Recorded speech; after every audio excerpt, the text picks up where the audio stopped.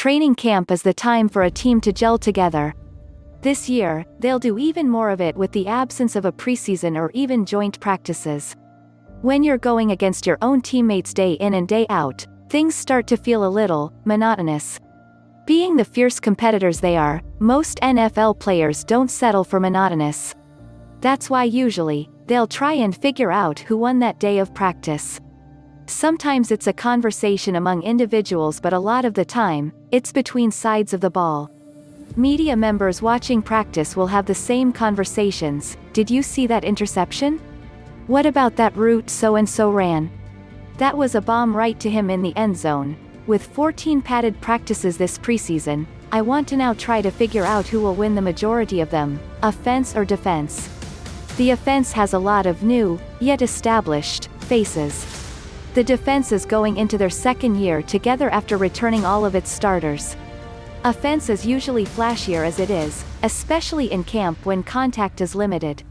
But the defense has the opportunity to set the tone. So who will it be? That's where senior writer and editor Scott Smith comes in during the last installment of our Camp Countdown series. After all, camp is here. As a note, we may pick the same side of the ball. See all other 9 questions we've answered over the past couple of weeks below. Tuesday, August 4th. Who wins training camp? Offense or defense? Today's question: who wins training camp? Offense or defense? Carmen, I'll warn you, I'm much more, let's say, defensively inclined when it comes to football. I think it's probably a symptom of growing up outside Chicago where, much like it was here in Tampa, defense was king. The constant chess match of the defense trying to remain 2 steps ahead of an offense has always fascinated me.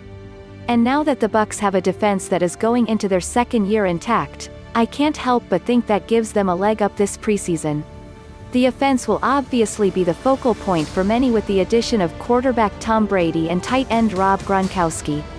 But there will be a learning curve as the two get used to their new team, and figure out just what to do with all those weapons. Of course, the defense will be learning the tendencies of their new quarterback, and they are not under any circumstances allowed to touch him. I wouldn't want to be on the receiving end of that Bruce Arians tirade if you do, but there are still plays on the ball to be made. Should they figure out a way to disrupt Brady's rhythm and the hum of his offense, I'd argue that's pretty darn impressive, especially for such a young group. I also think you have more players on that side of the ball ready to make the leap Scott and I just talked about on Monday. You have defensive tackle Vita Vea, who had a quietly good season last year, looking to put more of an exclamation point on his game from the interior.